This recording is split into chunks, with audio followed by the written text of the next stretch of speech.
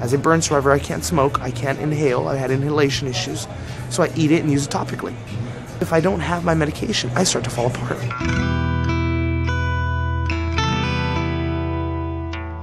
I was here a long time. This was home away from home. I remember one of the first times I took a shower on my own. I bled so much. I remember crying, thinking, is this what it's going to be like for the rest of my existence? Bleeding every time I take a shower. I call it the car wash because it has nice warm water here. They bring you in on the gurney. It's going to be a bloody mess. They wash you down, they debris you, which means they're taking off all of the scar tissue so that you won't get an infection under. So my body was rejecting the morphine, which was the only thing that was really working, right?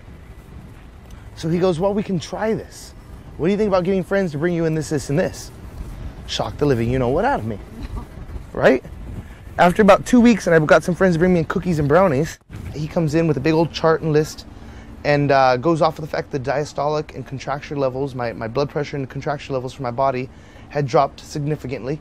And that was good. You know, he was glad to see this. When you guys cash your checks at the end of this month, who pays it? Whose account is that coming out of? Federal or state?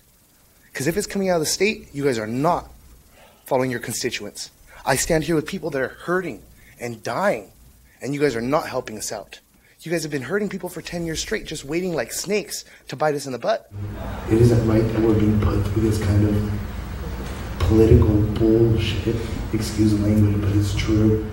We're just asking for a safe, simple method of being able to take care of our bodies. We get you to state your name for the record. Rudy Reyes, running for 2nd District County Board of Supervisors. I'm running, as you guys all know. I'm looking for that fair and honest election. Are you guys afraid that someone like me might win and de-seat one of you incumbents that's been on this seat now for 12 years? I decided the best I could do was run for that position. And then with my, what we'll call fire or burn or need, other people started to follow and realize, yeah, this guy's the guy.